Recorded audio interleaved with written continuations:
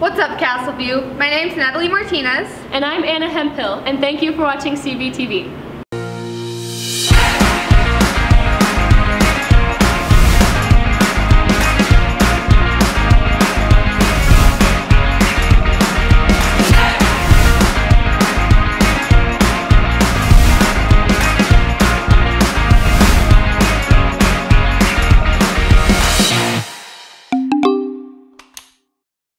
It's Girl Scout cookie season. Have you gotten yours yet? If not, there's a few Girl Scouts at school who can help you get some.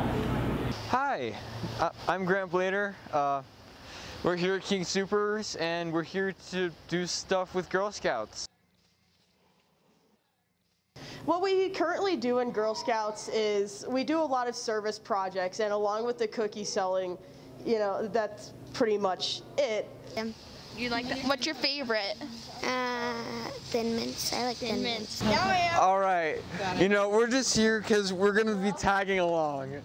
You know, we're tagging along with them for a while. Get it? Tag along. Cookies is selling cookies.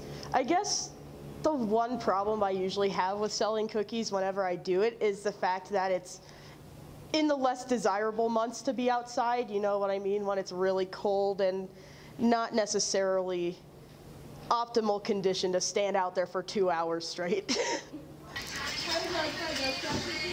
Scouts, okay, your job is kind of hard. You have to ask people if they want some cookies. Also, they wear these, which are pretty great. I like this.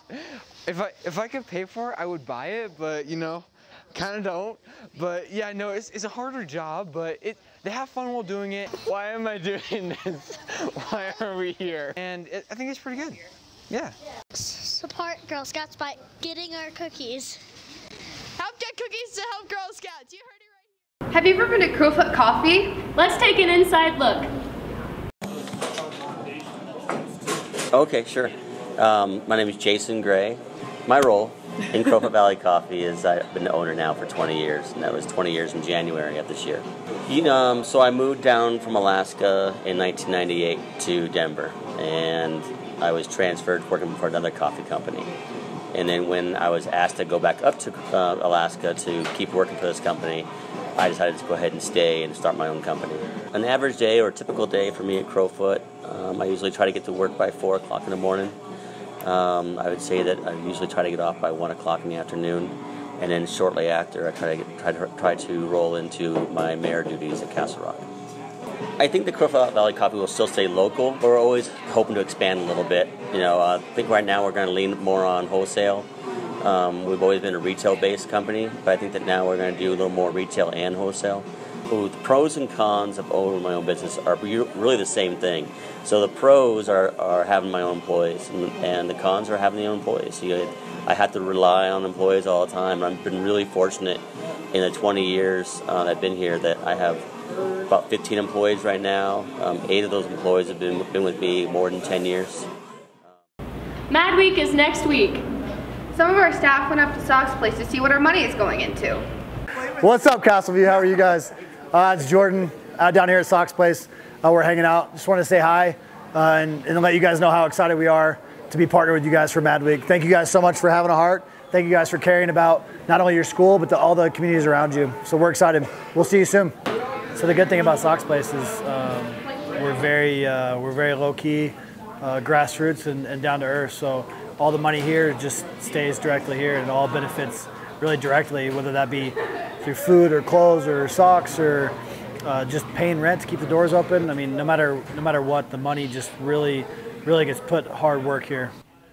The motivation to start the screen printing was just to provide another way to serve the youth. So by helping them with work, and also by bringing income in to Sock's place. So it's really, there's no branching off at all. It doesn't take any of our focus away from what our main mission is, and that's to help the homeless kids.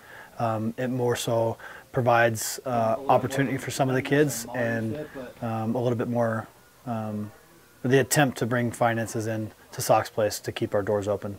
Basically, the partnership between screen printing and Sock's place is that the screen printing wouldn't exist without Sock's place. The only reason the screen printing is here is to, one, provide some job training for some of the homeless kids, and two, provide some income for Sox Place. So the screen printing is a direct reflection upon what we're trying to accomplish at Sox Place. It just provides a channel for us to help the kids more and financially help support Sox Place more.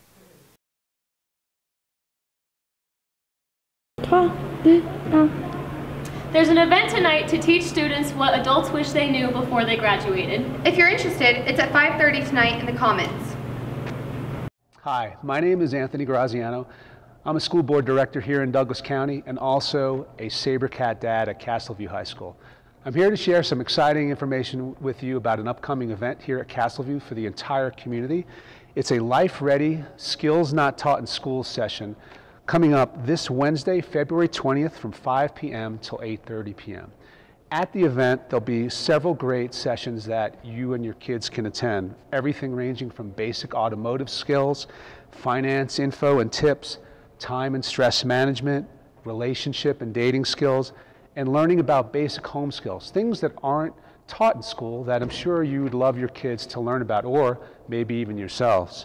Along with these great sessions that'll be going on, there'll be a number of employers that'll be here from the area that will enable you to get maybe a head start on getting a summer job. So talk with them about their opportunities, learn about what their businesses do, and maybe set yourself up for success this summer as you already walk into a job with them.